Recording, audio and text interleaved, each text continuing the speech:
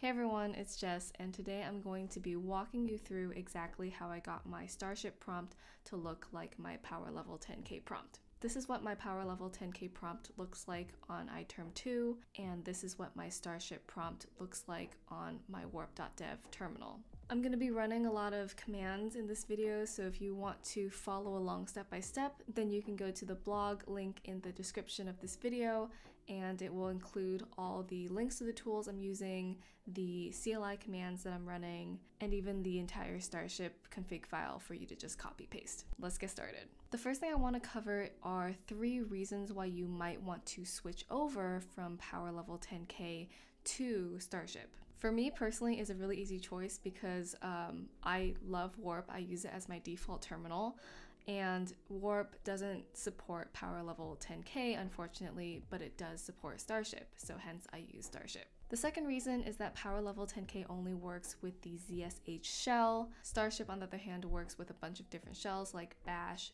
Fish, and ZSH. And reason 3 is that I found Starship to be really customizable and have great documentation.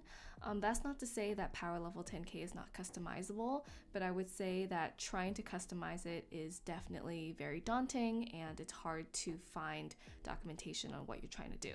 So now that we have some reasons of why we would want to switch over to Starship, let's set up our Starship configuration. Okay, so here I'm in my Warp terminal, and the first thing that we want to do is download Starship by running this command. I'm gonna press yes, and done. Now once that's done, you're gonna wanna open up your .zhrc configuration file. So I'm going to open up in Vim, but you can open it up in VS Code or whatever code editor that you prefer. I'm going to scroll to the bottom.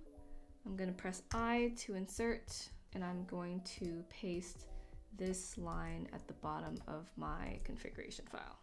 Then I'm going to press escape and then WQ to write and quit out of the file. Now the next step is I'm going to go to the top right corner here with the warp icon, click it, go to the settings, and then go to features, go to the session section here, and then here where it says honor user's custom prompt, I am going to toggle this on. Basically what this means is that instead of using the default warp prompt, it's going to use the Starship prompt that I've now set up. Okay, so once you do that, you'll see that the Starship prompt is here, but it doesn't look great yet, so we're going to do some stuff to make it look sexy. So to customize Starship to look like Power Level 10K, you're going to run this command here, and then you're going to edit your starship.toml file by running this command. And what I've done is I've uploaded my starship.toml file to my GitHub, so you can go to the link in the blog and basically just copy everything in this file, and then you're going to paste it into your Starship config file, then press escape and WQ. And you see now that our prompt looks like fantastic. So to tie this all together, we're going to add a theme that goes along with the color schema of my prompt.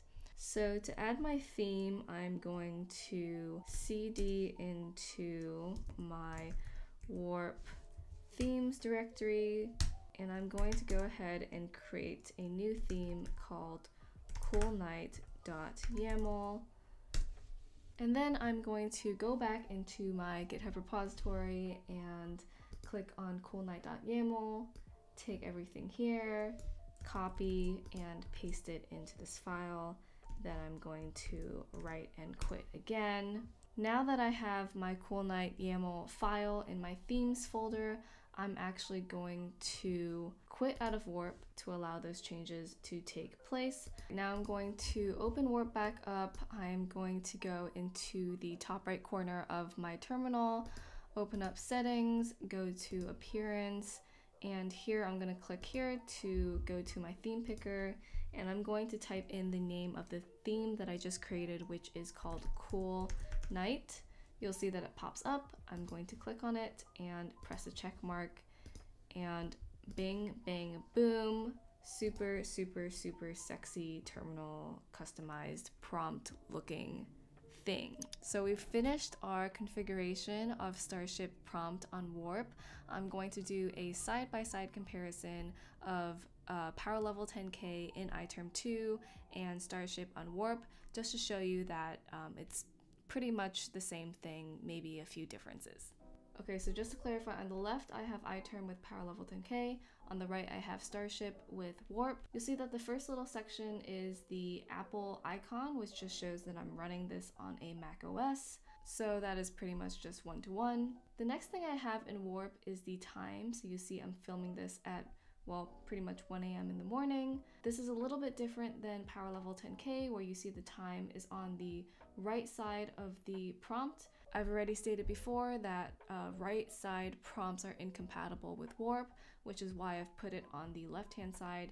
It doesn't really bother me. I actually like it a little bit more in Warp like this, so it's just in a different spot. Now the next thing that we have in Starship is the directory in this lighter blue background, very, very similar to power level 10K.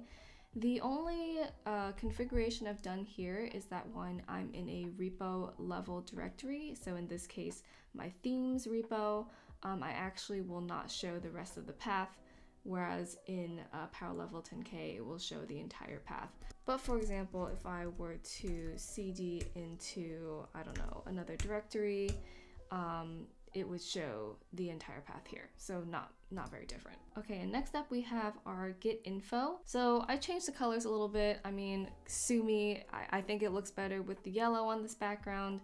You can feel free to go into the config file and change those colors for yourself, but it basically has all the same information. So we got the git icons here, similar to power level 10K. We have our branch name, and then if I were to go ahead and make, for example, a very quick change to one of these files,